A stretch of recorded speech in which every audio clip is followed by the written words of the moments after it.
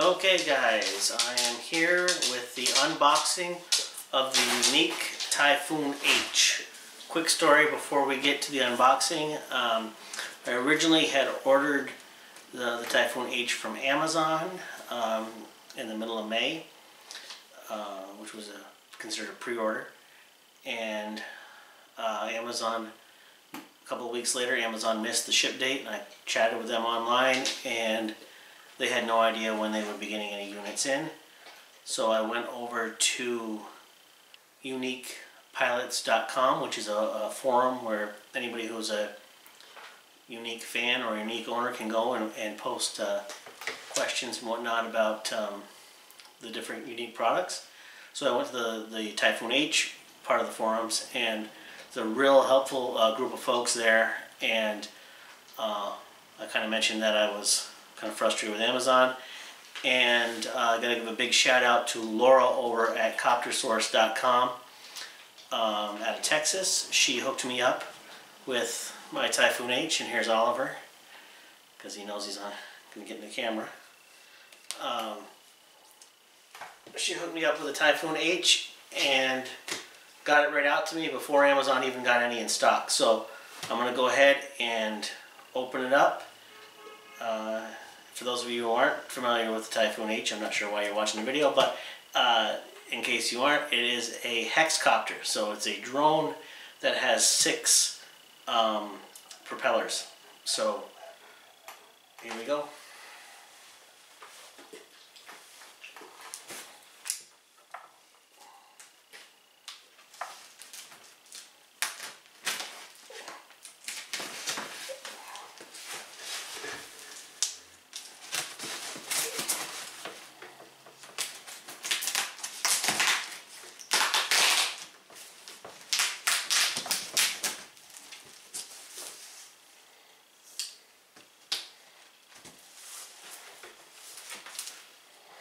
Oh, so cool. Right off the bat, I've got a Copter Source sticker and a lens cloth.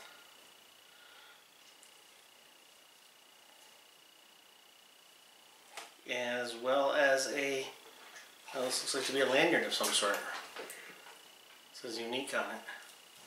So we'll see.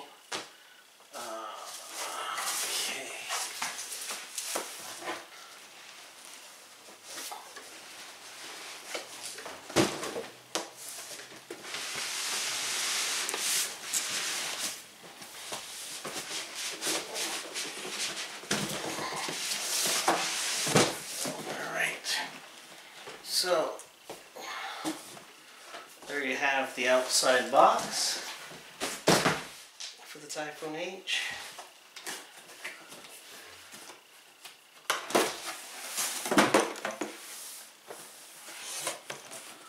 Okay, let's see.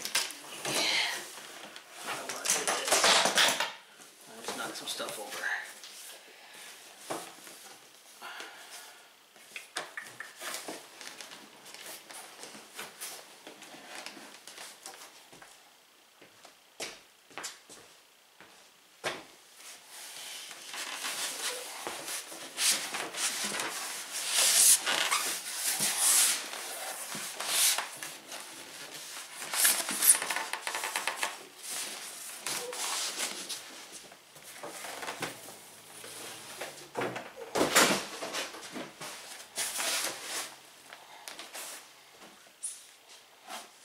It's weird, there's stuff on the bottom, you can feel the other stuff that's in there. So it comes in this nice foam case that you can carry it in until you get some sort of alternative backpack or case of some sort.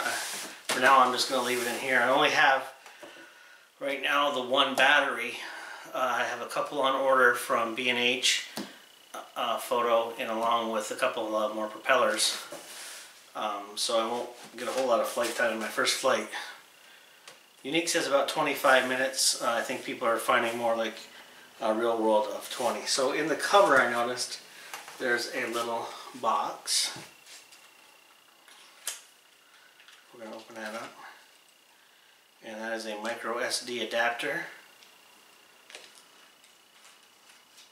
a lens cloth,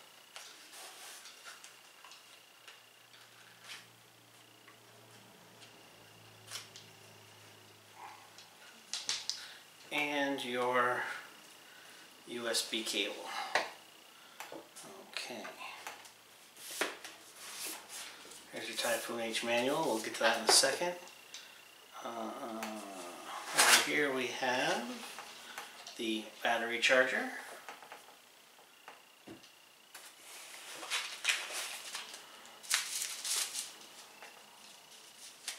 Desiccant. This bag contains power cord, so it comes in a little bag. This is just the power cord for the charger, I believe. Oh, and we have, yeah, so there's the power cord for the charger, and we have the lanyard for the ST16, which is over here, which is the controller. Okay. Here is the battery. Typhoon H battery. That's probably most of the weight right there, and that just kind of slots into the charger.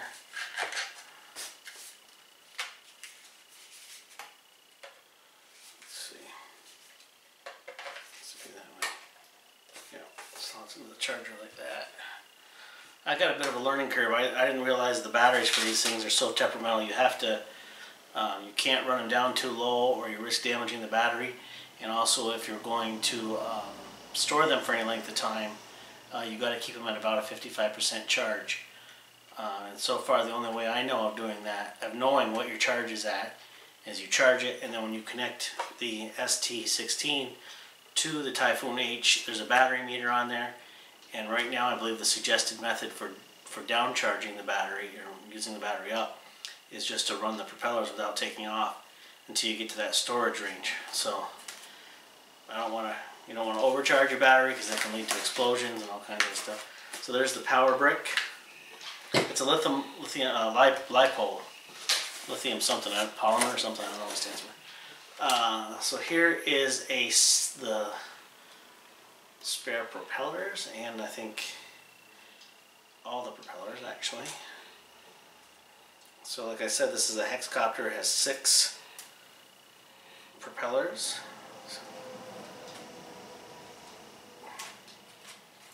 And you've got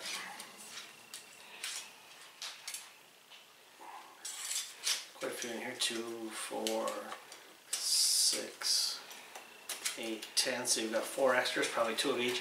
There's cool thing about the Typhoon H is the propellers are quick release, so you just pop them on. You don't have to screw them on. They pop on and they're color coded so that you can get them on the right motor. So we'll leave those in there. Here is this is a bag for the Wizard.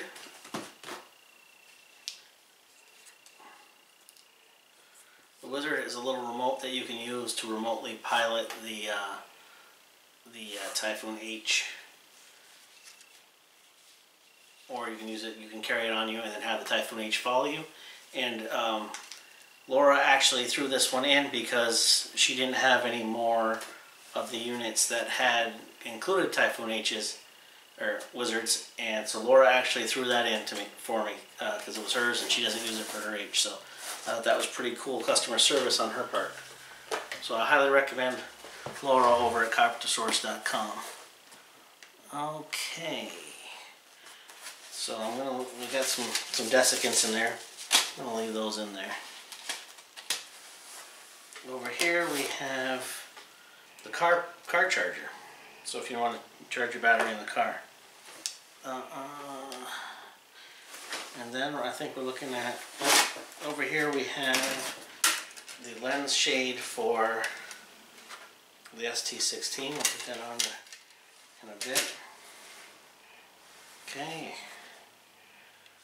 So that looks like all that. Here is the ST16 controller. That's got a 7-inch Android tablet on the screen for the screen there, so you can actually use this as just an Android tablet. So I'm looking forward to that. Very nice controller. Seems to be very solidly built. There has been some issues with one of these fans back here rattling around. So people have opened up the case themselves and put the fan back on. So we'll see if once I get this all figured out where we're at. So that brings us down to the unit itself.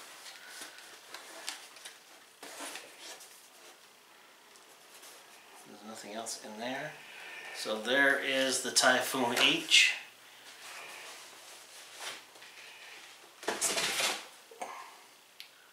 So you bring these up until they click. Just make sure they're solid. It's got a 4K camera on it right here. The footage I've seen so far from these things on YouTube is incredibly stable for a drone. Yeah, you wouldn't even know. And the cool thing about the Typhoon H is that gimbal is 360 degrees. So once you take off, you can lift up your landing gear, and the camera has an unimpeded 360 degree view, and will pivot around. So that's pretty cool. So I'm not going to put the propellers on yet because I want to go through the manual. But everything looks good. Nothing looks damaged or anything like that. So that's a quick unboxing of the Typhoon H, and I will get back to you with some first flight videos. I have very little drone experience, so maybe I'm crazy for going out and buying a drone this expensive, but I think with all the advanced features this has, it's going to be a lot easier to fly, and people online are saying it's a very easy drone to fly. Drone Girl, check out her YouTube channel, I'll link to it below. She's got a lot of experience flying DJIs and Yuneecs and various other drones, and she's had her Typhoon H for a couple weeks, and she's in Ireland, and she has some absolutely beautiful footage, and she says it's her favorite drone yet, so that's big praise as far as I'm concerned. So I have flown little drones. I've flown a Proto X, which I never got really far with. I just crashed it all the time, and then I got a Hubsan 170C, I want to think it is, or 107C, and on the first flight of that one, a motor went on me. So I don't know if that was my fault or if that was I didn't have any major crashes with that one. That one was actually a little bit easier to fly than the Proto X, but I gave the Proto X to a friend of mine's son, let him mess around with that, and I have ordered replacement parts for the Hubsan, so I'm gonna have to solder a new motor in and see if I can pull that off. Maybe I'll videotape that and do a video on that. So anyway, thanks for watching. Please like, share, subscribe, and I'll get more Typhoon H videos out to you soon.